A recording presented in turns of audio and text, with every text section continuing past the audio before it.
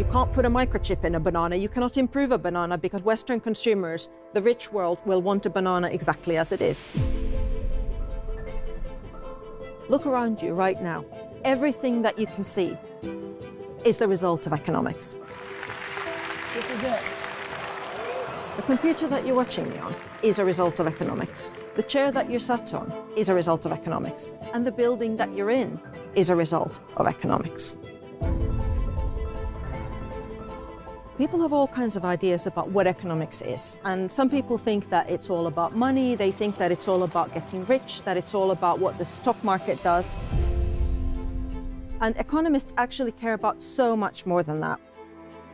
People think that a rich country or a country that is doing really well is just a country that has a lot of money. We might think that the United States is a very rich country. It is one of the richest countries in the world. Our goal here with the Model S was to create the best car of any kind. But we also know that in the United States there are many problems with things like racial equality. Just because a country is considered rich does not mean that it does not have problems. We can't just put a rich country in a box and a poor country in a box and leave them in those boxes. We've got to be thinking about what are the labels that we put on those boxes, what are the assumptions that we're making. We're going to ask a really big and important question. Why are some countries poor?